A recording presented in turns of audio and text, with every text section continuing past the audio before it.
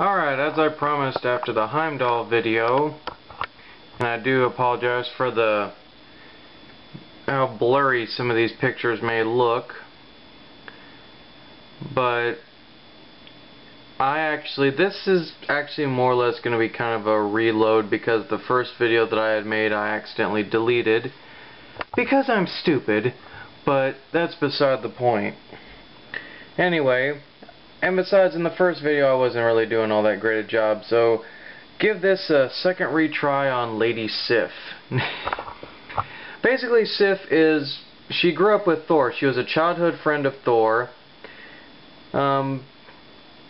She's a great warrior, and she's very tomboyish. She's kind of one of those girls that, believes that she can hang with the boys, or she is at least considered, according to the Warriors 3 and many other Asgardians, that she is just as good as Thor, the Warriors 3, and anyone else. And I would put her up there in terms of kick-assery, if you will, with Wonder Woman. I think Sif is a very kind of underrated female character, and I'm looking forward to the way Jamie Alexander is going to portray her in the movie. But I think one of the great things about Sif is that there is a rift that was basically caused between her and Thor because she couldn't understand, much like many Asgardians, why Thor loved mortals so much.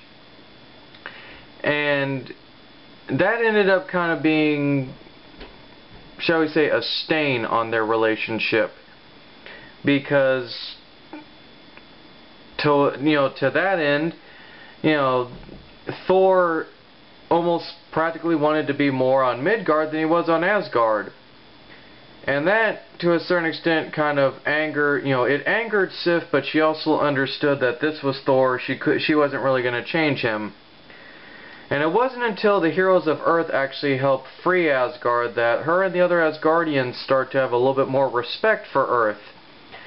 And in some of the recent comics, I believe, somebody can correct me in the comments on this, but she actually served alongside Thor's alter ego, Dr. Donald Blake, as a nurse in the hospital they worked at. And there's a scene where she actually helps give birth to a child. And it's in that and that's pretty much a very character-altering moment for her. Because it's in that moment, holding that baby in her arms, that she understands, that to Thor, Midgard is just as important as Asgard because of the fact that it's that whole cardinal rule of cherish all life. And once Sif understands this, she also learns to understand Thor just a tad bit more. And in actual mythology, if I remember, she is actually the wife of Thor. They are basically lovers. But I think one of the and she's even had a couple one-shot miniseries and stuff, just like the Warriors 3. She is definitely, I think, a great supporting character for Thor. And what I love the most as well is the fact that she has a rivalry with Amora, the Enchantress. Because Amora feels scorned that Sif managed to win Thor's heart and she didn't. So there's this great heated rivalry between the two of them. And that's pretty much all that I really got to say about Sif. On to the Warriors 3. Alright. Now, time to talk about the Warriors 3. Yes, I will be talking about Volstagg the Voluminous, or in this case, Volstagg the Enormous, considering how fat that guy is. Seriously, how can he... Oh, his only weapon is like a dagger. He uses more as girth and beer mugs and stuff. But that's beside the point. And let's see, and of course his compadres, Fandral the Dashing, and Hogan the Grim. These are the Warriors 3, and these have been guys that were, in a sense, like Thor's bodyguards, if you will, since birth, or they were rather great adventurers, or like elite guards of Asgard. Yeah, that's funny. Asgard, elite guards. Anyway, they have known Thor since he was a very, very young, in his youth. Very young. And they have been Thor's closest allies, and they are probably the most interesting and most humorous ones, because Hogan, like his namesake, he's very cynical. He never hardly cracks a smile, but he's always ready to beat the shit out of someone at a moment's notice. Volstagg, as I said by Volstagg the Enormous, he's a guy who loves to eat. And he loves, the glory and conquest, and he's always just so happy-go-lucky and cheerful. And Fandral, well, with a name like Fandral the Dashing, I'm sure you can understand, but for those of you that really want me to go there, he's more of a cavalier type character. He's a bit of a ladies' man. And however, they have gained a great reputation in Asgard because they have fought, the Frost Giants of Jotunheim, and, they fought against, like, Ymir's forces, Curse's forces, and they are basically one of the main, they're like one of the main three that, charge head-on into battle, not only during the Odin sleep, but during many fights. And it is because of these three, and it's because of these three. These three got very embarrassingly humiliated by the Hulk and Hulk versus Thor. But that's neither here nor there.